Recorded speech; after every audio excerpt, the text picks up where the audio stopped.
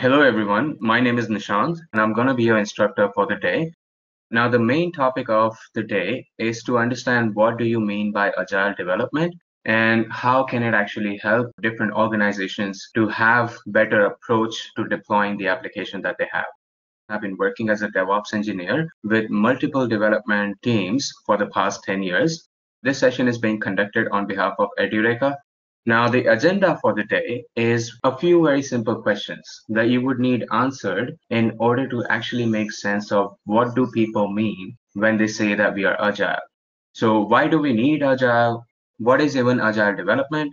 The key terms of agile, the advantages of agile, and how do you implement agile in your organization or the team that you're working with, and the various methods, philosophies, and the frameworks that are available to actually implement agile in the team that you have. So back in the day, there was something called as waterfall development or the waterfall model of development.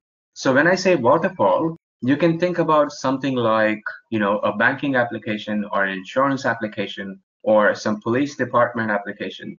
So the moment I say waterfall model, you can think of like a really huge application, which is, made up of small chunks of code. For example, this application might have a front end, this application would obviously have a back end, and then it has some DNS routes and a few services that it's dependent on. So it doesn't really matter how many services are a part of this application, but this entire application was shipped as a one whole application. That's how things used to happen back in the day. And this was referred to, or this method of development, the waterfall method, the application was referred to as a monolithic application. Now it's called monolithic, if I can write it properly, monolithic application. Now, everything was fine and dandy unless like 2000s and 2002. That's when things started to become a bit extreme because the clients would have 10 different requirements that would change almost every day. Now, if you have one single application, you have a single point of failure. So if you were changing even this little part of this application, and if this part was to fail, this entire application would stop working. That's when people started brainstorming about better approaches to software development. And how can you meet the requirements of the millennium, of the today's world, without actually affecting how the software is written or any application is written in the first place? That's where the ideas of agile development came into the picture. So that was one part of the problem.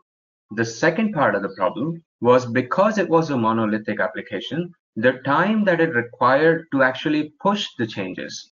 For example, let's say you have an application up and running in your production environment, and your development team actually created a new feature, or they modified the existing feature. Now that feature is supposed to go in production, right? But it actually used to take days and months back in the day because you would never really know what's going to happen if you put it to production today. There are so many moving parts that you're never sure if it's going to break the existing application that you have. So people used to actually schedule the maintenance. I'm pretty sure you would have received those emails, right? Like we will be unavailable during this weekend because there is a scheduled downtime. Now that's what used to happen. Now that cannot really fly anymore, right? Think about companies like Netflix, Uber, Amazon. They can't really be down even for a moment because you never really know how many people are accessing the service. Now, that is the second part of the problem that people were trying to solve. That's when Agile came into the picture. Now, Agile, put in simple terms, is a philosophy to rapidly deploy an application in much more organized way. Now, obviously, there's a lot more details than meets the eye, but in a simple sentence, that's what you mean by agile. You want rapid deployment of the software or the code that you're writing without having to wait for a longer time. At the same time, you want to make sure that you have small chunks of code that can be shipped to the client or whichever application you're working with. That's the reason Agile exists today. And now we're going to look at what do you mean by Agile and how can you actually implement this. So I hope we are pretty clear about why was there a requirement of Agile to begin with. This is what you mean by waterfall model. Now this is the traditional software building practice, right? So you would gather the requirements, you would design or architect how you imagine your software to be, and then there would be actually coding that would be executed. there would be verification, and there would be maintenance post deployment. So this is what has been happening for the past 4 decades, but this won't really fly in today's world because there are multiple changes being pushed every single day. So you can't really just go through the months of planning for a little change. So the way applications are developed have changed, and so is the way applications are deployed. So that's what you mean by waterfall model. Now, I think I have explained it pretty well. There are a lot of companies that still follow this model, but at the end of the day, all of them are trying to, migrate to a more agile development. It's not so easy depending on the size of the company, but you will still see a few companies using waterfall, and they are in process of moving away from this model. Then comes Agile to rescue. So what is Agile? We've talked about the requirement, or why does Agile even exist so far. Now let's look at what do you mean by Agile.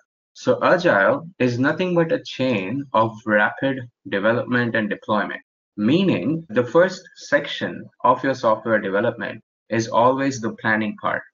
But now you obviously know what you're about to build, but you kind of break that entire application down into small chunks of code, and then you work on those small services one service at a time, ensuring that, first of all, you kind of follow the microservices model, and at the same time, you don't really affect the entire application in general. So you plan, you design, you architect, and you actually develop the application, you test, you deploy it, and you review it. If you notice, launch is actually outside of this entire circle, meaning every time you make a change, it could be something as simple as just one line of code change, just a variable being renamed.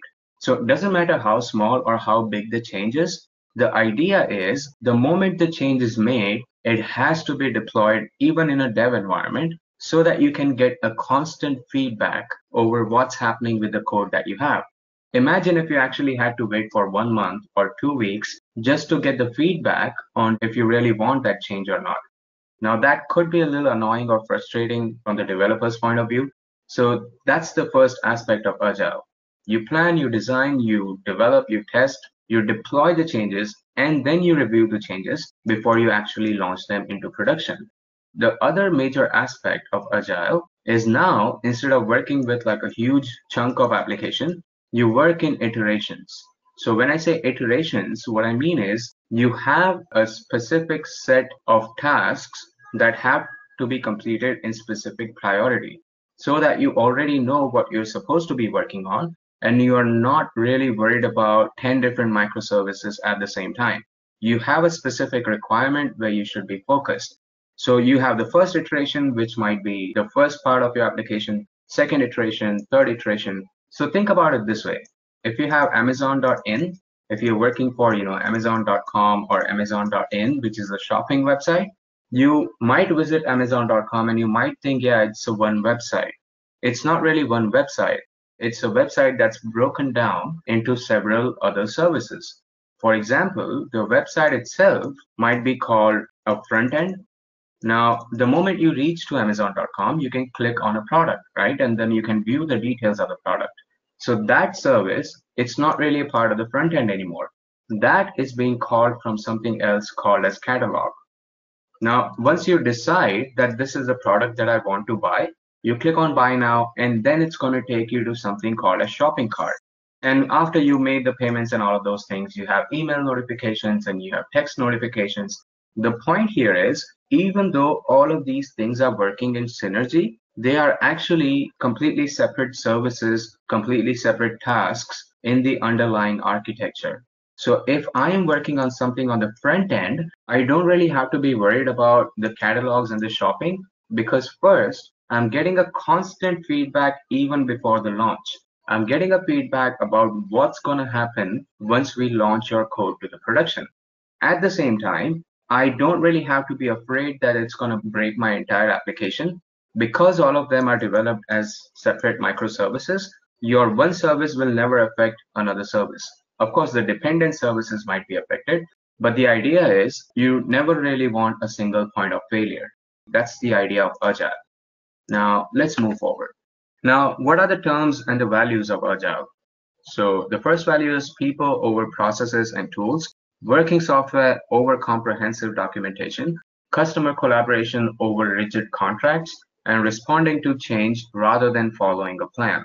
So people over process and tools. This kind of gives you, a development-centric and client-centric environment, meaning just because you've been doing something in a traditional way for the past 8 years, it does not mean you don't really explore the options that you have right now.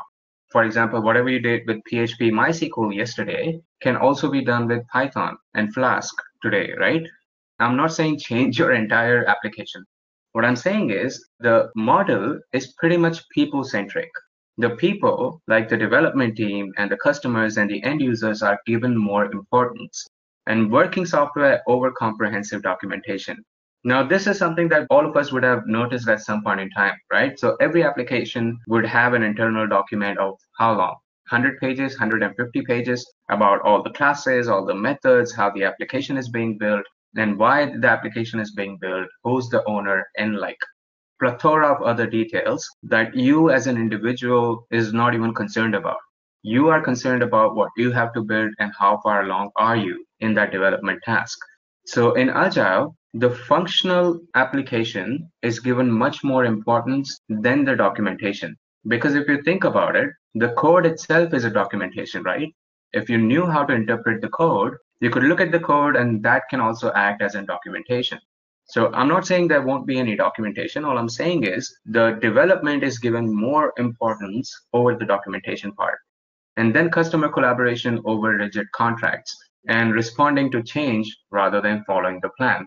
So Agile is really feedback dependent, meaning back in the day, the managers and the product owners will have multiple meetings. They'll come up with the kind of software that they want. Everything would be discussed over like 3-4 months, and then people would want to stick to the plan. Because you already spent 4 months planning this thing, now if you wanted to change even a little part of this, the entire meetings and planning would have to be done all over again. Now, Agile changes that. Agile works more on the feedback. Just because the plan has been made does not mean there cannot be any changes. Because you've broken things down into smaller chunk of tasks, any one of the tasks can be modified according to the requirements at any point in time. So these are the values that Agile bring to the table, right? So there are two parts of the puzzle. You have a benefit and then you have a value. So benefit is what you get like right off the bat, and value is what you derive out of it. So what we saw before were the values where everyone, on the table receives some or the other kind of benefit because of Agile.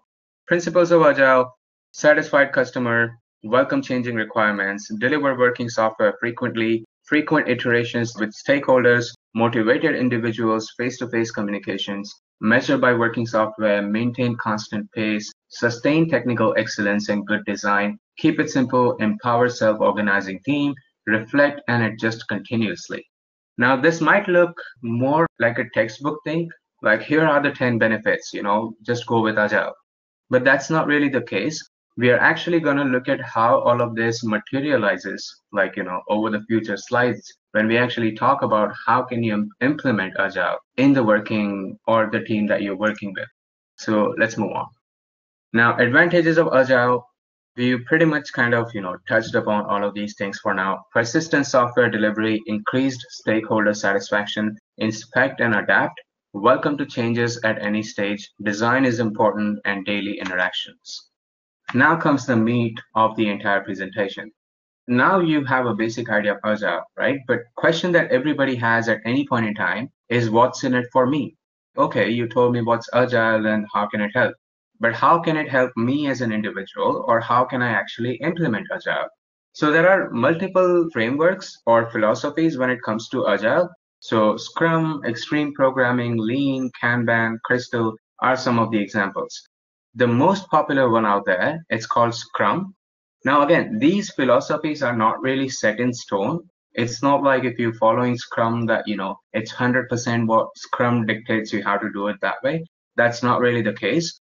In majority of the cases, what people do is they primarily implement Scrum, and then they have some ideas from Kanban, Extreme, and Lean, and then they kind of have their own philosophy that works for their organization. but Scrum is the one that's used by the majority of the people. So even before looking at the slide, before we go through what we see in the slide, I can just kind of explain Scrum to you the way I know it, right? Because I've worked with multiple development teams, I've seen most of these being implemented, and I know how each one of them work in a real world example. So what is Scrum? So Scrum is basically an iterative philosophy, meaning you iterate over the changes, you iterate over the deployments in software development one at a time. So if you wanted to talk about Scrum, Scrum is an iteration of plan, then build, then test, and then review. Now, you would constantly be iterating over all of these aspects. Now, what do I even mean by this? So let's first look at how or what does a Scrum implemented team looks like. So in Scrum implemented team, you have the very first person that I want to talk about, someone called as product owner. Now, when I say product owner, if you're coming from, more of a traditional software development environment, you can think of a product owner as a manager. He is the guy who holds the responsibility to make sure that the application is deployed as and when committed. At the same time, the application is built exactly as the way it has to be built. So product owner is the guy with the ideas. He might not necessarily be a technical person. He might as well be a guy from the management. He does not necessarily have to know the development or the technicalities in detail. He's the guy with the idea and the owner of the application that would be developed. So pretty much all the accountability lies on him. And then there is someone called a Scrum Master. Now, Scrum Master is someone that you would have traditionally referred to as a team leader or a project owner. Now, you can think about Scrum Master as a team leader. In the hierarchical sense, this is the person that's right below the product owner, and this is the person who actually does the or handles the day-to-day operations, like running the meetings or planning the tasks that have to be done. And then you have the team itself, which will consist of your developers and testers, and depending on your requirement, it might have a few more roles. But then you have the actual team who will execute the tasks. So these are the three roles that you have. But now that we know the people that are involved, how exactly this works, I mean, this looks pretty much similar to what you do at your office. It's just fancy names, right? You have a manager, you have a team leader, and you have a team. So how is it any different from what you do at your office? So that's what we want to look at now. I hope the roles are kind of clear to you. Now that you have the roles defined, let's look at the first thing about the development. So the first part of the development that we want to look at, it's called product backlogs. Now here's where things start to get a bit different from how you might have been working at a traditional environment. Now, in a traditional environment, you have an application that has been already planned for months, and you, along with others, have been working on deploying the application, and the project usually goes on for a few months or even a year or two, depending on the size of the project. Now, in product backlogs, you actually have the same application iterated over in smaller tasks. So when I say smaller tasks, you can think about the same Amazon.in example that we talked about. So the first iteration will have plan, it will have build, it will have test, and it will have review. Now, in this case, I'm not really building the whole application. I obviously have an idea as to what the application is supposed to look like. But for now, let's say I'm only concerned about the front end or what the main or the primary website would look like. Then I have a second iteration where I would, the same cycle, plan, build, test, and review. But this is where I'm actually working with email notification. I'm actually coding how would my email notifications be sent out, and how do you manage the email queues and the rest of the things. And then you have a third iteration, which might just be your payment processing. So in this case, again, the same cycle, you plan, you build, you test, and you review. But the benefit here is that once you have the product backlog, these are all your product backlogs. These are the things that are supposed to be done over a period of time. So the first thing you do is you define the product backlogs, not you as a developer, but the product owner and the Scrum Master. These are the people that would actually come up with all the backlogs instead of, just one single application that says, I want this thing to work. They actually break it down into small chunks of code. So that is the job of the product owner and the Scrum Master. Because as I said, product owner might not be a technical guy necessarily. So Scrum Master is the one that would always be a technical guy, right? So both of them would come up with the product backlogs. Once you have a product backlog, there's something called as user stories. So each one of these would now be referred to as user stories, and your Scrum Master actually ends up prioritizing them. Meaning, if you have front end, email, payment processor, and 10 other backlogs that have to be developed, let's say over next 5 or 7 months, in that case, the Scrum Master and the product owner would kind of prioritize. Now, obviously, payment processor is of no use if you don't even have a front end. So logically, I would want to prioritize my front end over my payment processor. So Scrum Master and Product Owner will prioritize the user stories that you have. And depending on the priorities that has been set, they come up with something called a sprint backlog. Now, sprint backlog is when your development team actually gets involved in this, because now you already have an organized and prioritized user stories that you are supposed to be working on. So 10 different things are not just dumped on you at the same time. You are given a logical and reasonable tasks that have to be executed one at a time. And once you have the sprint backlog, you can actually start working on it as a developer. Now I'll get rid of this beautiful drawing that I've made for now, and let's just look at sprint backlog. I'm sorry, I can't really, write with my mouse, but I hope you realize it's called sprint. Now there are different, you could call them ceremonies or rituals, but there is something called a sprint planning.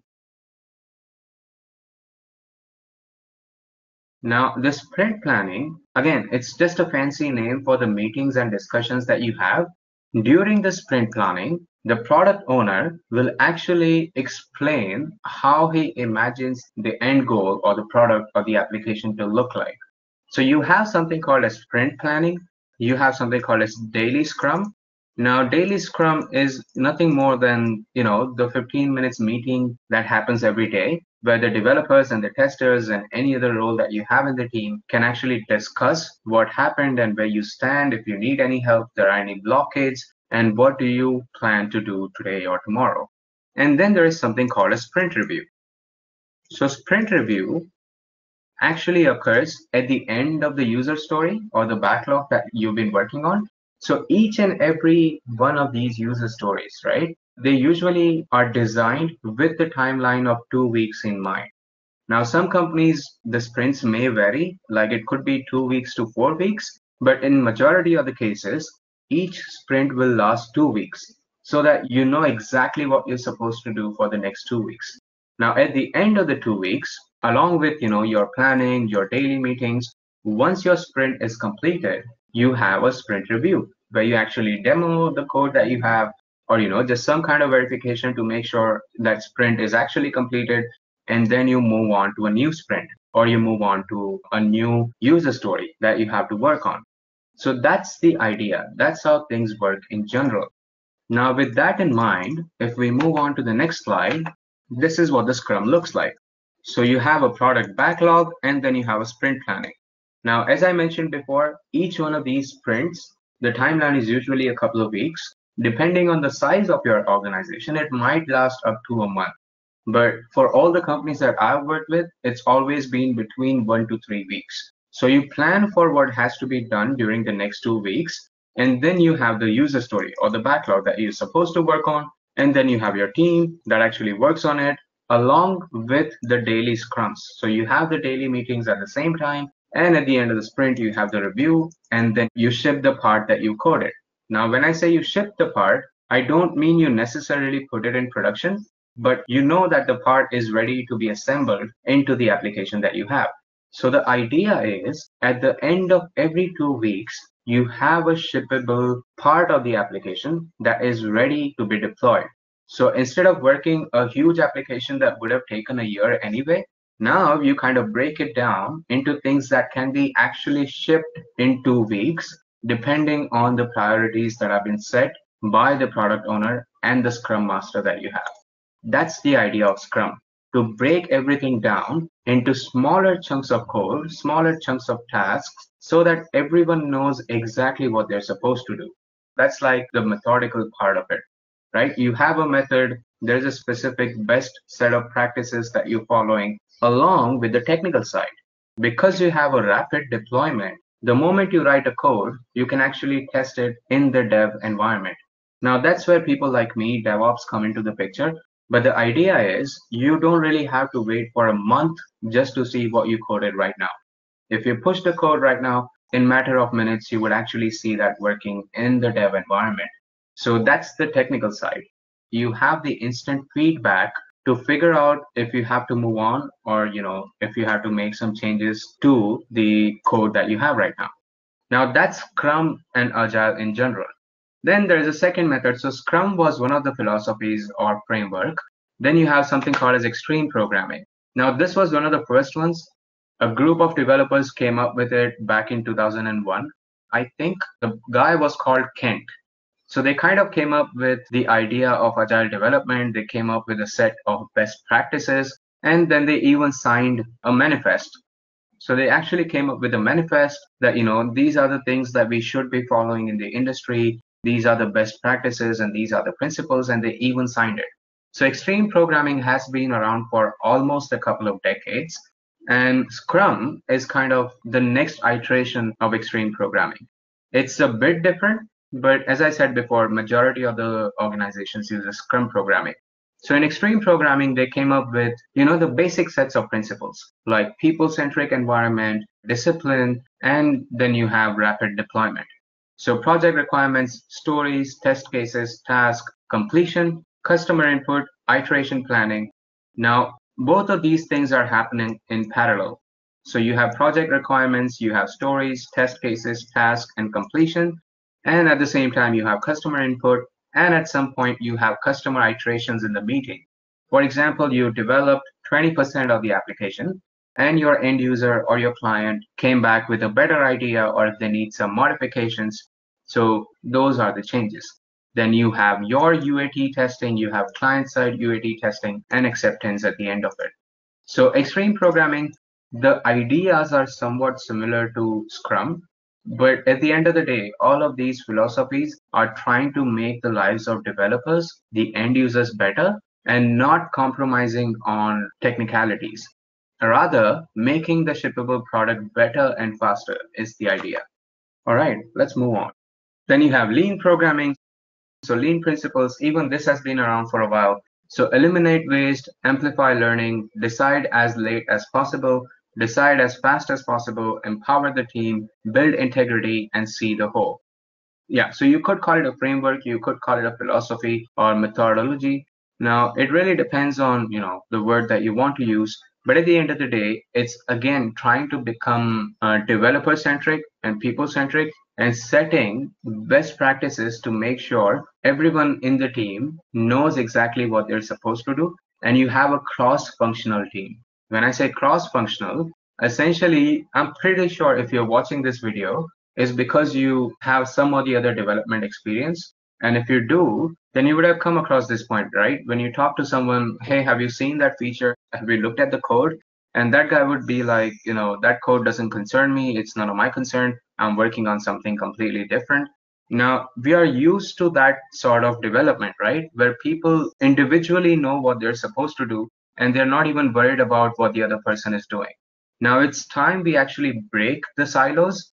Just because you're not coding that part does not mean that the code does not concern the part of the code that you are writing. So everybody has to come together and work on the same application, which is what you'll call a cross-functional team. In the Scrum example, once you have the user stories and the backlogs that you're supposed to work on in the next 2 weeks, it doesn't really matter what role do you play in the team. It's your team's responsibility to make sure that the task has been completed. And the task has also been designed with the timeline in mind. So it's not like you're expected to do 6 weeks worth of development in 2 weeks. So the task itself is designed with the timeline in mind. And then you have something like Kanban. So Kanban is similar to Scrum. The difference here is, in case of Scrum, you have smaller chunks of backlogs that you're supposed to work on for the next 2 weeks or 3 weeks. In case of Kanban, it's a continuous process. So there is no such thing as sprint in Kanban. What you do in Kanban is you have a list of tasks that are supposed to be done. And for example, you have something like a whiteboard. You have a build queue, you have a test queue, and you have a ship queue. Now, this is a hypothetical example. You would obviously have plan and the rest of the things. But the point is, you might have 4 things that have to be built, or let's just say 3 services that have to be built. And once the first service has been built, it actually moves on to the testing queue. And then this place is occupied by another service. And once this is done, this is moved on to testing, and this is occupied by another service. Meanwhile, if this testing is done, it will move to the ship queue and it will eventually be shipped. So the idea is whatever tasks have been achieved will be replaced by a new item in the queue. So if you have a build queue, test queue, and ship queue, all of these would be moving parts. So if your job is to build this, and let's say your colleague's job is to test this, the moment you push this first item into the testing queue, another item will replace this first item so that you know what is the next thing that you are supposed to be working on. So Kanban is more like a continuous implementation of the software development. So that's what you mean by agility in general. Even if you think about it, the English word agility means to be really rapid, right? Agility would mean whatever you're doing is happening in rapid successions, right? That's what you mean by agility in general. So in case of development, by bringing agility to your team, you're ensuring that everyone's happy at the end of the day, and you still have a technically smarter team that's able to get instant feedbacks. Now, I'll give you a quick example of this. Now, I'm pretty sure all of us, or at least most of us, are aware about Netflix. Now, you would be surprised to know that Netflix is pushing more than 1,000 changes every day into their productions. If you actually worked at a Netflix development team, you would know that these guys are pushing 1,000 changes in production every day. Now, how do you think that's possible?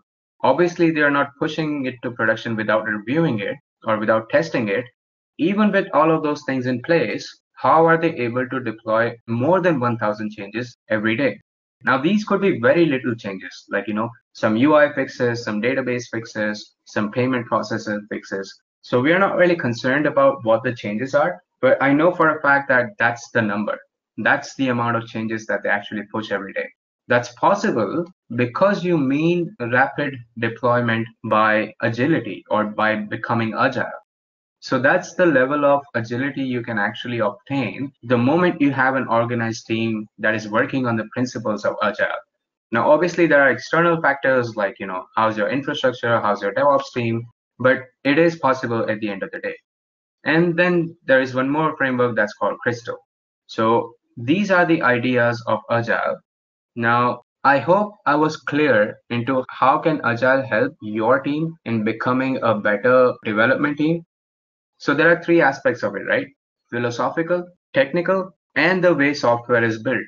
So philosophical being the best practices, like how do you define your teams, who's a scrum master, who's a product owner, what's the team, what is a sprint, what are the tasks that you're supposed to do. Then you have the technical side of it. Like if you build a code, how exactly can you deploy the code, like automatically? How can you review the code? How can you test the code automatically? And then there is a software development aspect of it, that you're moving away from a monolithic application towards the idea of microservices.